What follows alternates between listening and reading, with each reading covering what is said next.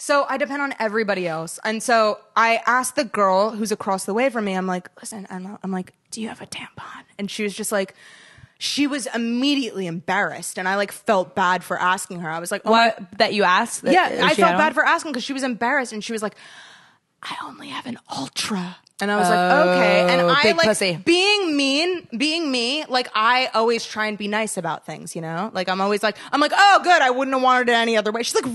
Yeah, Like, you always try and make people feel good. And she thought we were connecting in that moment. And she was like, right, like I don't have time for that. Like I want to keep it in all day. And I was like, yeah, okay. An Ultra, how big is that?